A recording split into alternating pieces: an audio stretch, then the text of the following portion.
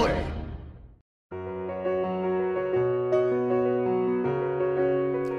Aloha! I say that because it's beach themed today. That's right. And Hawaii is one of my favorite beaches. Maui, Black Rock, to be specific.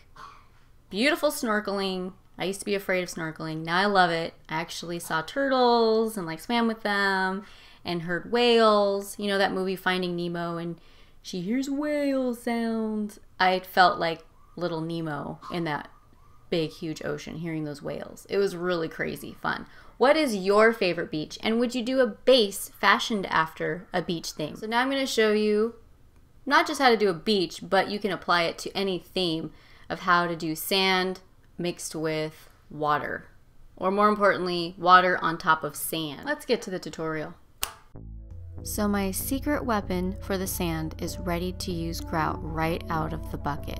It comes in different colors. I just prefer white, that way I can make it any color that I want. I'm adding some khaki, is fine. Mix it into the color scheme that you like. And what I love about pre-sanded grout ready to use right out of the bucket is it already has sand in it, so it has that sandy texture that you're looking for. You don't need to use spackle if you don't want to. It's a very simple process. After it's dried for a little bit, but yet it's still tacky, I glued on a couple of little rocks. Darker khaki than my actual sand to make it look like wet sand is on the actual beach itself. Of course I want my beach to have a little bit of color, and this part is optional, but I'm going to add a little bit of green flock to it, just on the edge, just to give it a little pop of color. Now my other secret weapon, triple thick of course, for those of you that haven't seen my forest video. I'm adding a little bit to my palette with just a tiny drop of green because it's going to be the ocean, and then a large drop of the blue ink. Mix those together just in one little area because I want different shades of this color. I'm starting with the darkest color just on the edge where I dry brushed the blue. For the midsection, I'm going to take a lighter shade of this mixture that I just made. As you can see, I'm mixing it with a little bit more triple thick to dilute it down, and I'm putting it just in the middle section. And then I'm going to do the same thing for the very top with even a lighter concoction, and then at the very edge top I'm using just straight triple thick clear. I'm going to let this dry for about 20 minutes, and in the meantime I'm cleaning up my edges, of course, with black mixed in with a little bit of water diluted down so it's not too thick. I'm now using a darker khaki for my sand, just doing a quick little dry brush, not too much. After my triple thick has dried, I want to put on another layer of just clear triple thick because I want my water to be thick. Now it's ready for the pinning.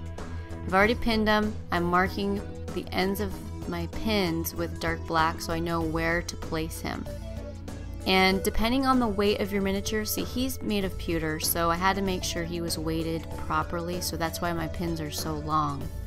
I'm now going to hand drill through all the way through the sand and then through the actual base too, so it's going to go all the way. Drilling, sort of grip it in such a way where it gives you leverage, and use the table to your advantage as well.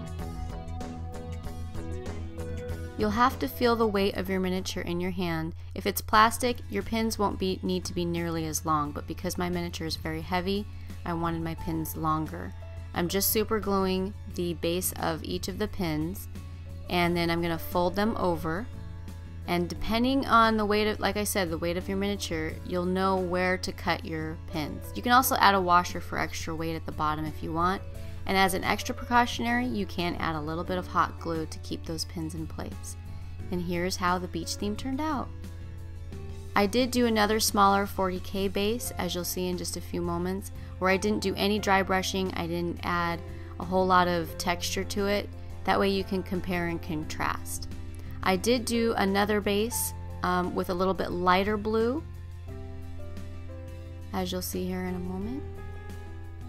Sort of like Pirates of the Caribbean, sort of ocean look, feel to it. More of a flat sand. I didn't give it any peaks or anything, kept it very simple.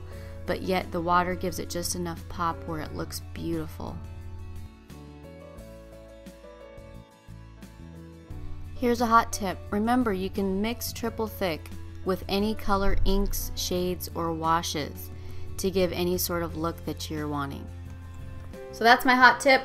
Same with the sanded grout. You can also mix that with any color acrylic to make any color that you want, or just leave it white and it can kind of look like it can be snow, or mix it with a little bit of glue and then you have a snow recipe. For those of you that have not seen my mud video, please watch it. It's free on my YouTube channel, and it's similar to the sanded grout or ready to use grout, but it's a little bit different concoction, which might work better for you. So have a beachin' time. Thanks for watching. Mwah. Bye. Aloha. Wait, that's like kung fu.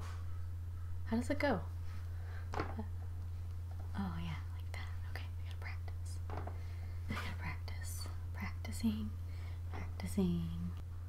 Princess wave.